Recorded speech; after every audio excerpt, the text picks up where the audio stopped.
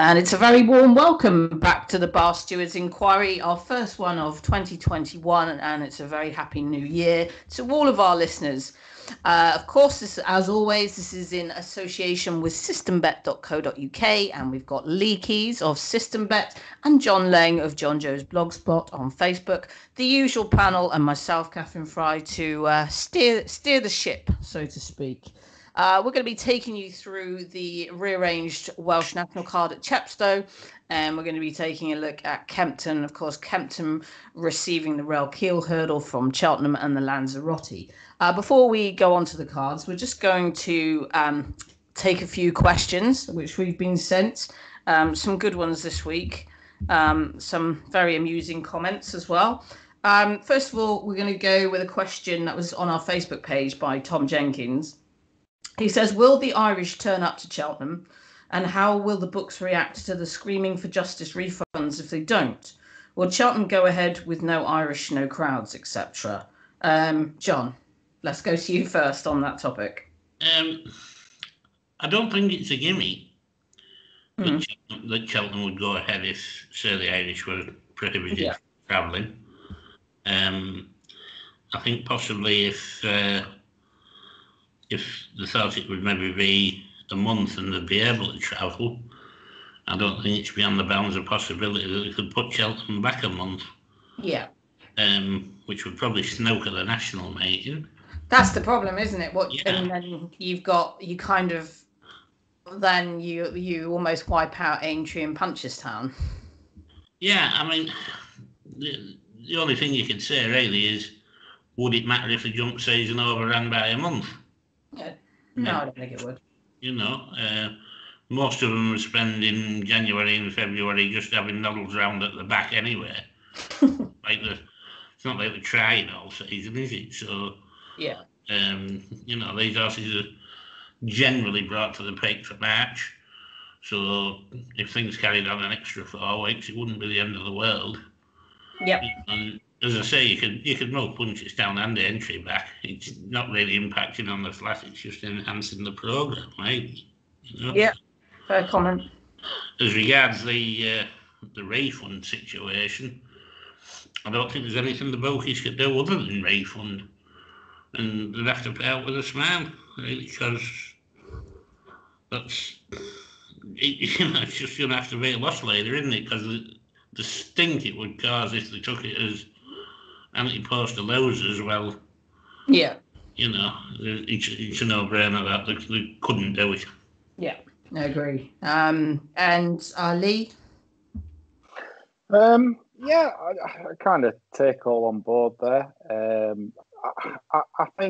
I honestly think that I think it'll be all right anyway. I think Cheltenham will go ahead with the Irish, no crowds. Possibly, maybe the BHA might want to look at maybe including owners back for that meeting. I honestly think by then, middle of March, we could be okay in terms of, sort of like cutting through the red tape a little bit with the Irish runners coming across. But I mean, we'll see. But it's a difficult one, I agree. But that's my scenario.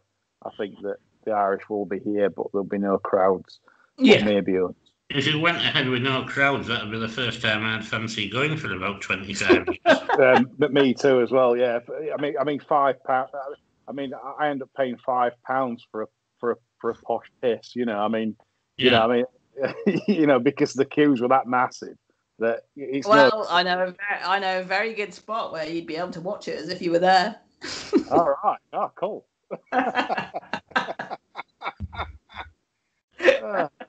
But unfortunately, so it probably does half town. So Okay, we've got a question which was put to us on Twitter. Lee, sorry, who did you say this was from?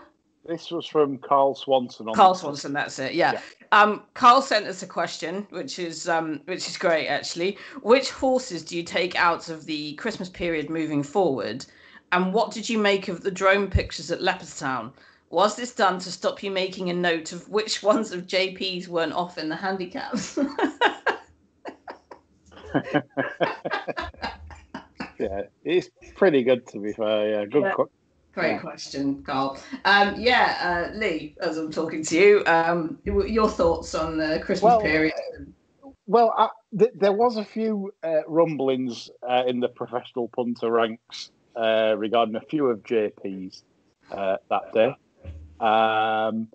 and basically because of the drifts on the exchanges, which were quite marked.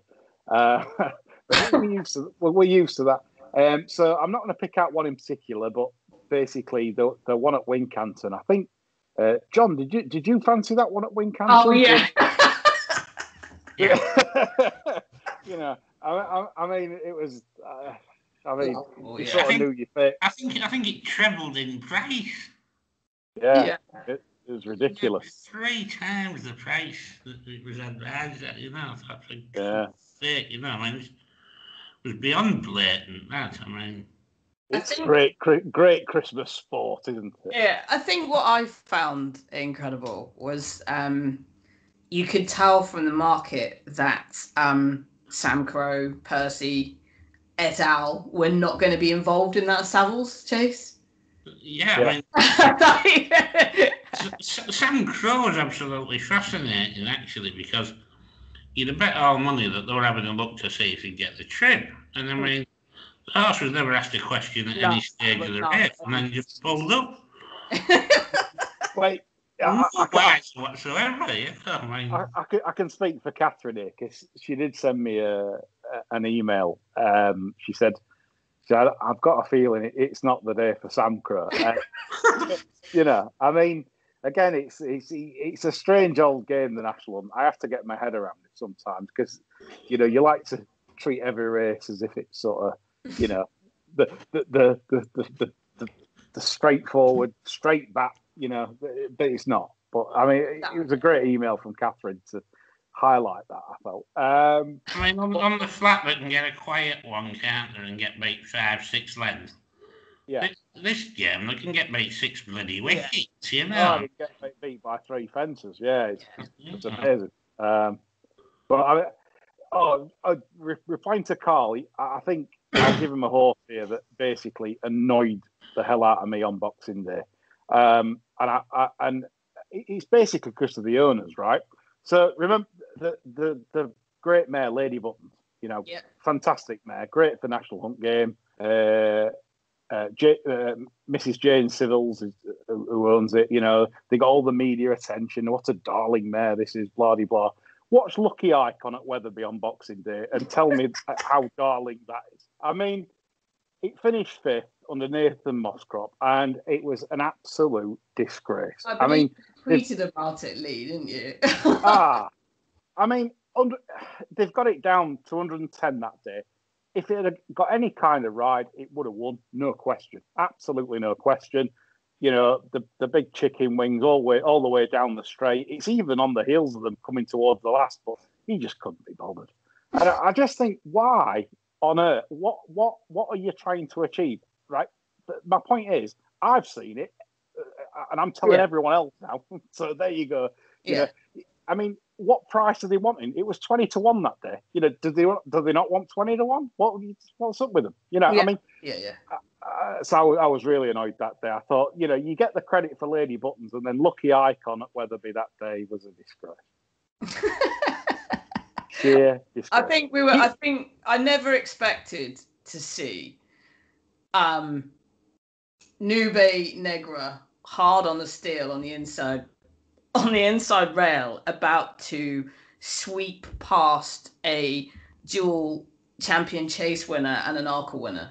Things you never thought you'd see. Or that definitely happened to me over Christmas. Yeah. And I think everyone that sort of watched that, and you're not alone, because as I said, I do talk to a few colleagues after the race, and everyone come to the same conclusion. Yeah. Eyes were popping. Yeah, I think literally I'd have liked to see a sort of camera on my face for that race, because I think it must have just been one of absolute disbelief. In regards to the Leopardstown drone, I felt that it was interesting, but also at times I felt like a bit seasick. Yeah, I get that. Yeah. But who knows? Maybe it was sponsored by Mr. McManus. I'll be honest.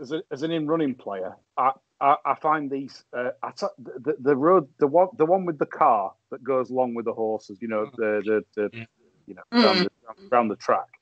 I find it incredibly difficult to judge pace. So Yeah. I cannot tell from that close up whether they're going quick, slow. I've no idea. So when they pan out, I've got a better idea of pace. But so that's horrible for me playing in running because I don't know how fast they're actually travelling. You can get no sense of speed. You can get nice close-ups of how they're travelling, and I get all that. But and sometimes you get this close-up of the horse jumping the fence, which is magnificent to watch. But I respect that I'm an in-running player, and so therefore, you know, I've not got rights to demand. Yeah. You know, it's I thought that when they did the close up at Ferry House, I thought that they were great pictures there. But obviously, I understand if you're making a living from it, then it's not ideal. Just before we go on to the cards, I know you guys want to say a little bit about what happened at Fossless the other day. Amazing. I mean, I didn't realise until a friend of mine sent me a message saying, "Have you seen this?" And James Bowen was absolutely raging, seething with rage on Twitter. He was saying, "We all want to race. The jockeys want to race. The trainers want to race. We're all here. We're ready to go."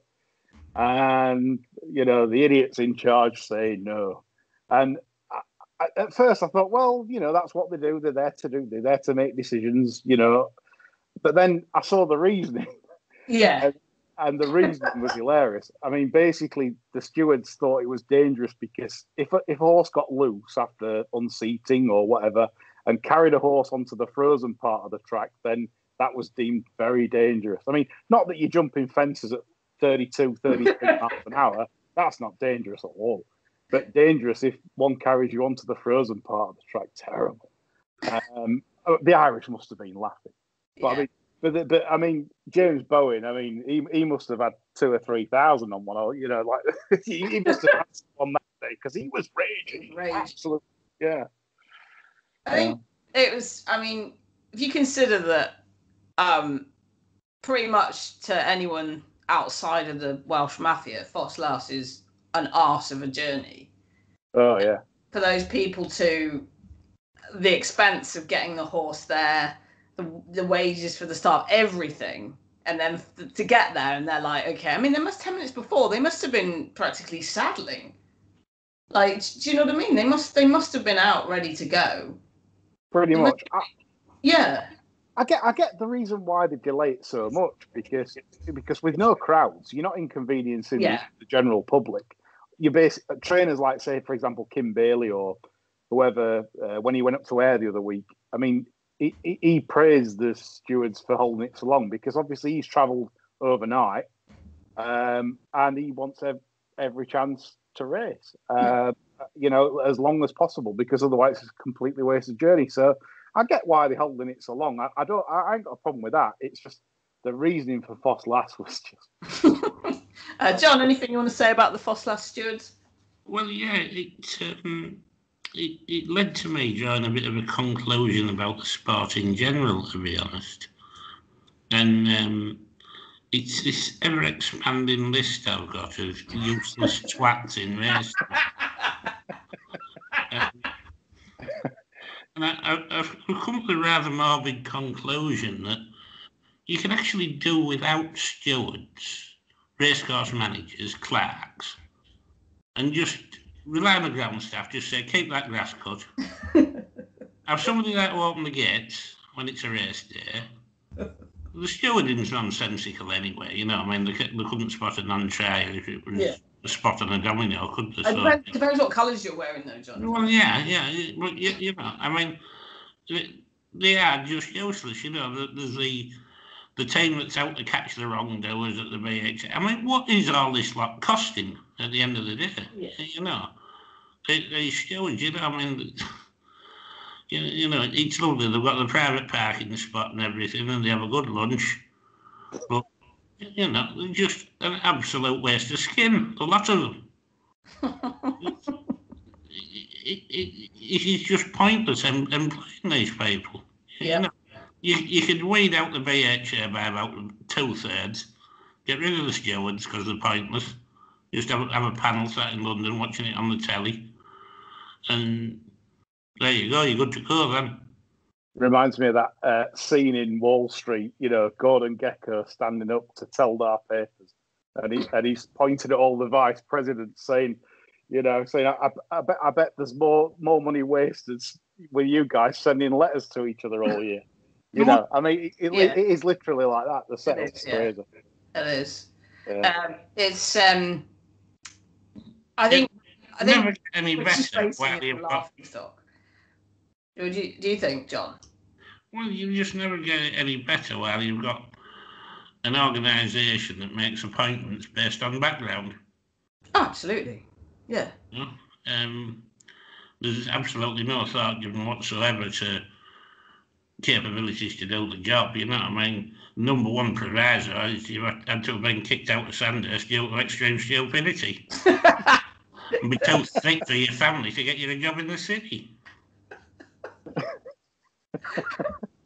Yeah, I mean, I must admit, I don't think I'm, you know, as I don't know how many people know, it's nothing important, but obviously I was kind of like stepped away from racing a little bit and doing my MA, and what's quite refreshing in that world is it's not governed by nepotism.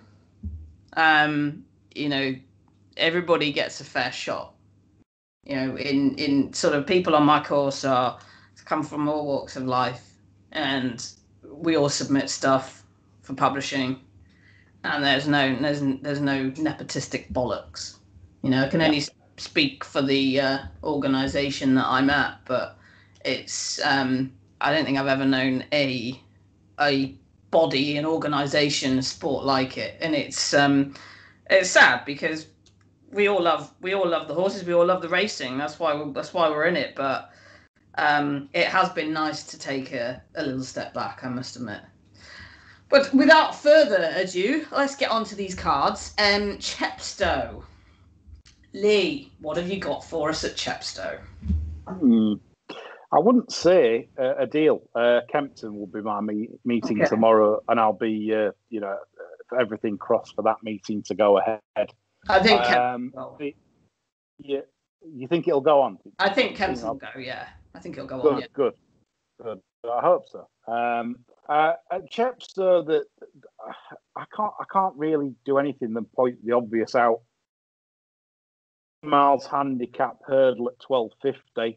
I did feel it was between the front two in the market, Farrant's Way and Stormer Rising. The Sandown form from last time looks really good to me, and there shouldn't be a lot between them at the end, so I'm not really telling anybody else anything much there. In the Welsh National, obviously, the last time we went on air, I was very keen on Dominateur. I still am to a degree, but I do realise that Secret Reprieve, who was part of one of my 5 fallers in 45 minutes under Robbie Power, Haydock, and then what did you do next time? You know, I mean, it's just sickening that obviously, you know, you see that happen, but under a £4 penalty, he's going to take some beating. But again, it's boring at the prices. I'd like to offer something different. You've got Ramesses Date, that's a heavy ground slot monster. He's beaten 86% of runners when he runs on time-based heavy ground. Trucker's Lodge. He's another soup monster, beating 81% of runners when running on time-based heavy. There's a lot you can fancy in that, but as I said, Dominateur, I'd like to see run well, and Secret Reprieve will probably be hard to beat, but I'm not putting up any bets from Chepstow from myself. Okay, John, I hear Chepstow is your favourite meeting. It's right up there with the best Catrick has to offer, to be honest. I'd like to think I had a fair old cut at this card yesterday. Okay. And I've sort of got it in my head that we need soap monsters. So, needless to say, the Winsome one has had a fair bit of coverage, and I reckon you fancy her, John. Well, I'm sort of between two stools, really. The big fur hats put me off, if I'm honest. Oh, does it? Yeah. But anyway, to business. Before I get too embarrassed. The 11:45 race, the novice hurdle. Yeah. Now you got Pumpkinhead there with Pozo Emery that's shown a bit of promise and things. I think that'll probably be favourite. But there's a horse in there called The Young Warrior, who is absolutely bred for slop. He's by Chaparelli out of a French mare, Nobrotiniata. And I think he will sluice through this ground, and I'm pretty sure there'll be a thieving each way price as well. Because I'm intending a life-changing Lucky 15 tomorrow at Chepstow. I could do one of those, John. Yeah, at tidy prices. Yeah. 12:17, the first one from the Winsome one, Sapage, wasn't unfancied on debut, this one, and I think it ran as though it probably needed it. I was going to say, where the hell is Asso? Because this is one of the races he'd have been absolutely suited to. I was very strong on him at Christmas, and then of course he couldn't run because the mating was off. And I said to a friend of mine, I said, this dizzy bint's going to miss the heavy ground with this.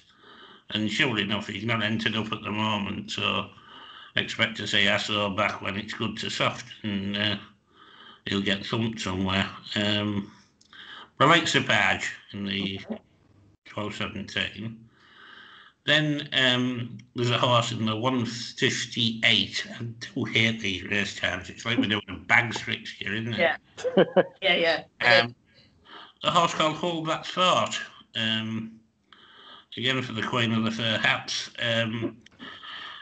This one hasn't really had a chance to shine on really shit ground. Right. And I think it will, That's, again, the main thinking behind the selection, I think there's improvement to come. And that improvement will come when it's chest deep, And then in the 2:30, for the hat trick for the Hat Queen, I don't think the favourites sure to say this out. And I think even though the selection, easy as that, was a bit novice on debut, I think the fact that they won't go a mad gallop here will give them a chance to get it jumping in a decent sort of rhythm. Okay. And I think it'll almost certainly outstay this lot. I think it's got stamina in abundance. And then my final selection at Crappers, I'm going for Trucker's Lodge in the Welsh National. Yeah. Because obviously Venetia hasn't made it there with my initial selection that got beat at Liverpool. Yeah. That's on the MIA list now, so I've switched to Trucker's Lodge, a well-known slot monster. Yeah, okay. That's me for Chepstow. I'm loving it, John. I never thought I would hear such a love for National Hunt racing come pouring out of those dulcet tones of yours. Whilst we're on Chepstow, in the first race, in the 11:45, Rebecca Curtis runs a horse called Ranieri. Big fan of the dam of that, is out of Carradmorna Storm, who was a fantastic mare. And I think that the ground won't pose too much of a problem there. So quite a little fancy for me on that one. And in the Welsh National, I've actually gone, I did expect him to be a little bit bigger, but his 14s, Bobo Mac, not too sure about the distance, but can take heart from the fact that he was staying on over 2 miles 7 in the Welsh National Trial. There's not a massive amount of stamina in the pedigree, but he does sort of shape as if he'll if he wants further. Obviously, Tom Simon's having a fantastic season. Second run back after a wind up. Adrian Heskin on board, carrying 10-2. You got 27 on the machine, Catherine, at the minute. Okay. So that's my thought on the Welsh Nash. Obviously, there's Big River in there that I think was my original fancy. Needs about 200 miles, and it'll certainly feel like that tomorrow. So I'm not going to go against that and put anyone off that. But there endeth our thoughts on Chepstow. I would encourage every listener to follow you in on Bob or Mac as well, to ensure we don't have another incident like the fraud on. Well, this is it. It's a sore subject. I mean, what an idiot. I'm gonna have to go back and clip that up. And I'm like, Lee, Frodon's a bit big, isn't he? No, no, no. And then you even went, oh, okay, like that. Oh, okay. Yeah. Like Santa had just nicked my presents or something. I was like, oh, okay, yeah. There's mutterings from the cheap seats that there's only one national lunch judge on this panel. It's already started. It's been started a while, and I couldn't care. It's terrible from me, really. Right, Lee, shoot, give us Kempton. Yeah, I'll make up for it because I've got 4 pretty strong bets at Kempton. Some nice prices as well. The 110 at Kempton, the 2.5 mile handicap chase. I see lots of money for Smarty Wild. You feel for these people because I can see why they're backing Smarty Wild. You can see. Yeah, absolutely. Yeah. The horse has got absolutely tons in hand off 130, but it's the man on top. It's the man on top. Yeah, it's going to ruin it. So it won't be that. The one I liked in this was the Bay Birch, the mare of Matt Shepherd's. She's getting a bit sort of long in the tooth for a mare. You don't really see many mares racing, beyond sort of 10 years. And, this basically, she could be slightly on the decline. I don't deny that. But when you consider that this term, she's not really had a ground. They tried her over hurdles last time. Obviously, she's not as good over hurdles. And she's got a ground at Kempton, and she's also down to a mark of 128. And when you consider that on the 21st of September, she was third off 138, it's on ground that wouldn't have suited. I think now we're getting into the stage where we need to be, bringing it to the fore, and at sort of 12 to 1, 14 to 1. I think she's quite an enormous price. My next bet there goes in the Rel Keel, and I cannot see past the Paul Nicholls horse, McFabulous. Basically, I had a word for this horse in the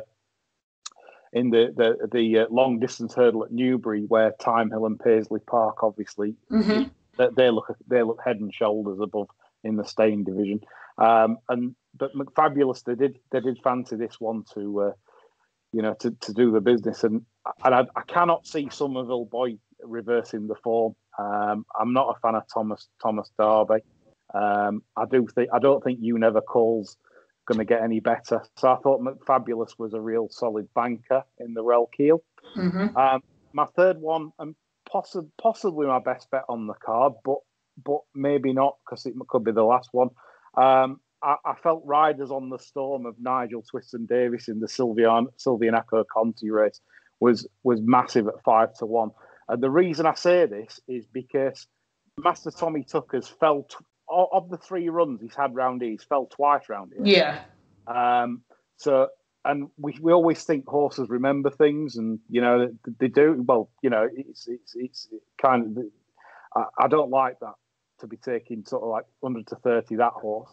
And Imperial Aura, the favourite, I get why it's favourite. Of course, it should be favourite. But when you look at the actual form, it's beaten Windsor Avenue by 2.5 lengths. That's not exactly form that's working out particularly well. And then it's beaten Itchy Feet at Ascot when Itchy Feet ran next time and didn't look entirely in love with the game. So Yeah. I'm not convinced that that's form for an odds-on chance. And Riders on the Storm, if you look at his profile last year, I know it's not been a good season for Nigel, but he was very impressive when beating Yannicka at Ascot.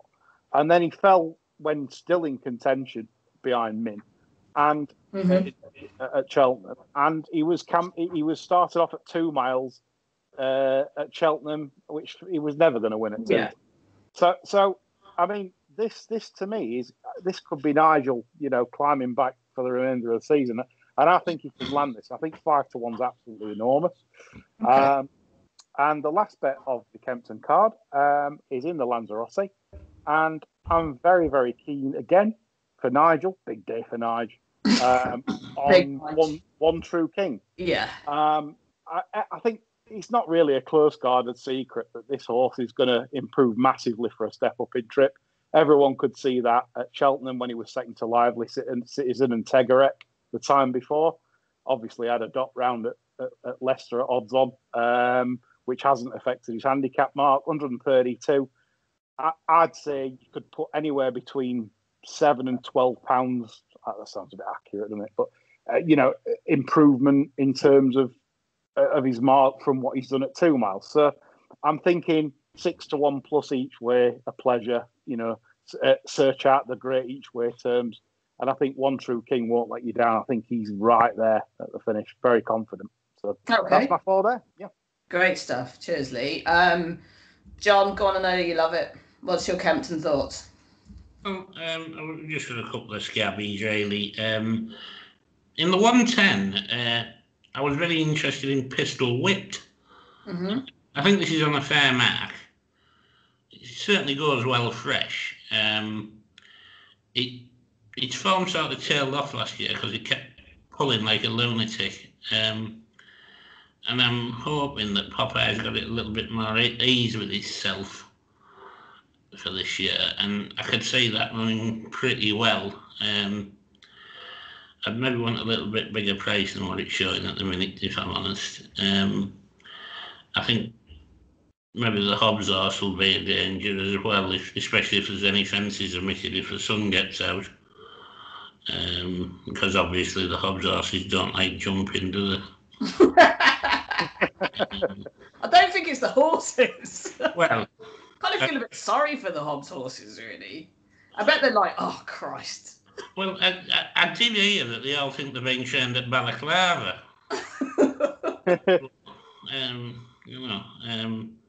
Anyway, as I said, what do you make a Pistol Whip play? I'm not his biggest fan, to be honest, but I can see your reasoning, John. Yeah. I'm certainly not going to knock it. I'd agree entirely with Lee on the issue of McFabulous. Mm-hmm. I think this brings proper stairs hurdle form to this race, and I think it'll smash these sideways, to be honest. Yeah. I did like the way he travelled at Newbury, John. Like Somerville Boy was grossly off the bridle, whereas quality horse, I thought. Yeah. Yeah. I really expect this to win tomorrow. While we're on the subject, anyway, why has Road Kale got a race named after it? Was it that good?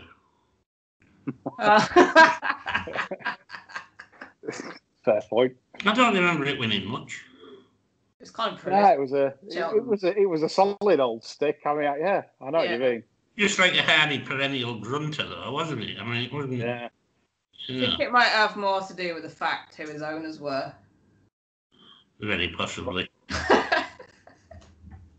I mean, he's a decent horse. It was. I mean, the Relkill is obviously not being run where it should be run. Relkill was kind of a standing dish at Cheltenham, wasn't he? Back in the day. But yeah. And then the 3:30 race, one that I think we all lost a couple of quid on last time. Hunter's Call. Now, Hunter's Call. Well, apparently this one lost a shoe at some point in the race. Oh, surprise! But thankfully, he's also lost the rattling bag of shite that and I think really we've got to give him another twirl here because I mean it's the same and maybe this course won't lend itself to him running as well as he did at Liverpool, but you've got to give him a go with the fresh pair of hands, I think. Yeah. If you go on his, if you sort of take Aintree out of the equation, which wasn't his fault at all, but if you go on his back form, then you make a serious case for him in the Lanzarote. I have to be with him tomorrow because I've been with him like most of the season, and I was extremely keen on him at Aintree, and I do believe Aintree was his day, but unfortunately, someone walked him through the second last, which I still haven't quite got over. But I'm just going back to the first race at Kempton. I'm being completely insane. I don't mean the first race at Kempton. Apologies. I mean the third race at Kempton. I'm actually going to have a little flutter on Artois Phil. I was hoping that this horse would actually... I was looking for this horse to go and run in a handicap at the festival last year. So he didn't.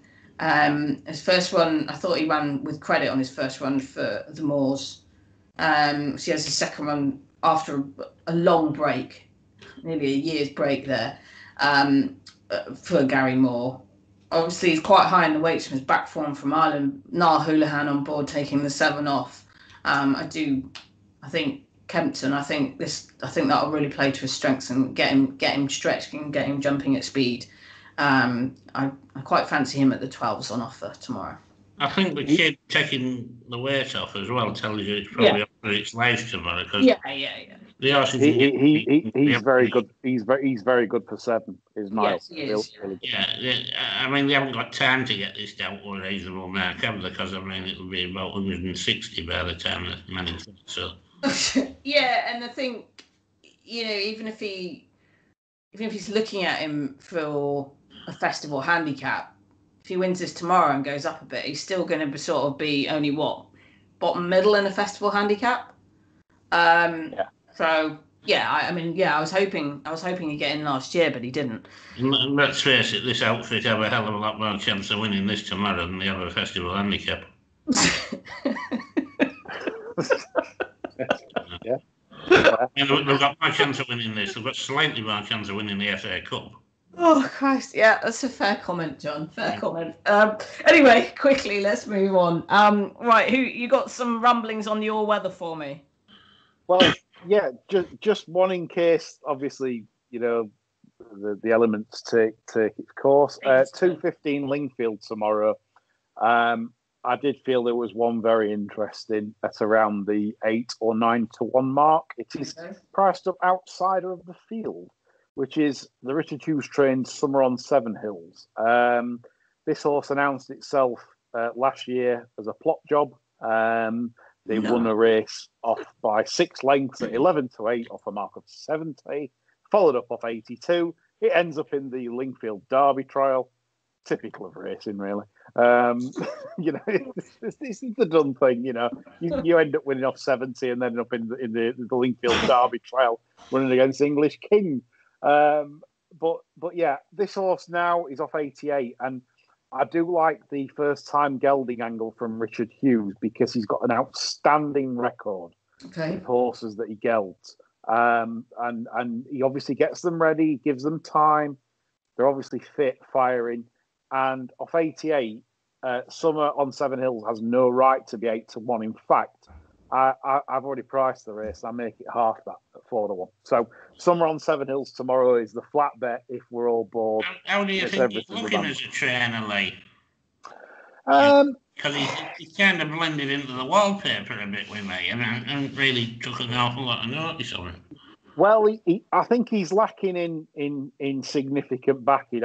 I wonder if he set up thinking, well, I might be able to poach some of Richard Ann's big owners. I might be able to get Qatar on board. Might be able to get a few others, and it just hasn't worked out for him. He's had support, but he hasn't had the big Arab support or I haven't noticed any familiar colours really. And another surprise for me, right? Given he was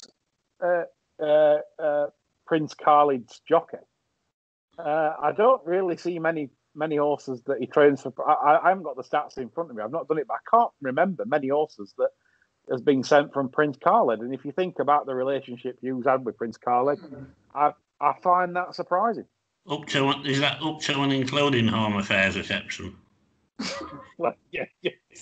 I take your point, but as I said, I just clearly he's not getting the big support that I'd have thought he might, given his profile. Yeah, I thought he'd have made a bit more of a splash, to be honest.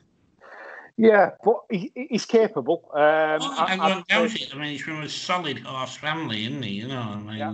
I mean, I wouldn't be on in one with him paying 60 a day or whatever they charge down there. You know, up in the north, 60 a day. It's you know, it goes a lot further. But yes, so I wouldn't advocate paying 60 a day with him, but certainly I do think that he hasn't possibly had the tackle that maybe possibly he's worthy of.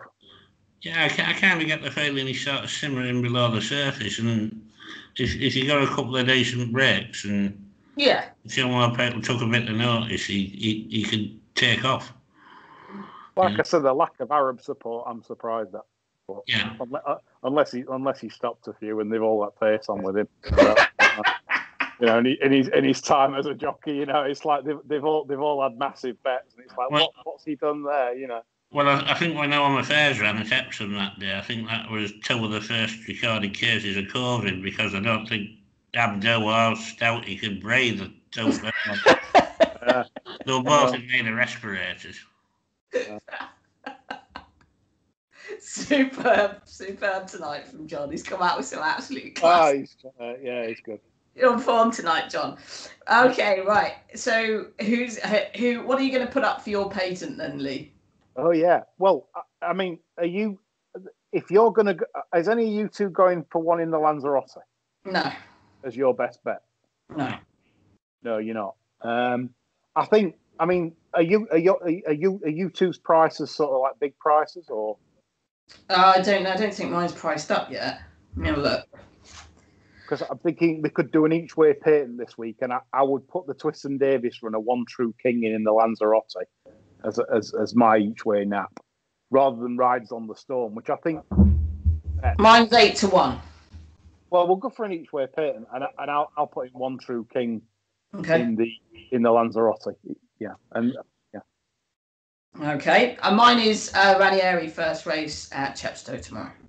Cool. John? Yeah, I'll go with Hold That Thought in the 158 bags fixture at Chepstow. Trap 5, right on the bunny. Superb. Brilliant. Okay, well, let's hope that we can make a few quid with that patent. Once again, thanks for listening. Glad we recorded tonight. Certainly is a bit of a laugh after what's been quite a more than mediocre week. We will be back, of course, next Friday, and we will talk to you then. Good night.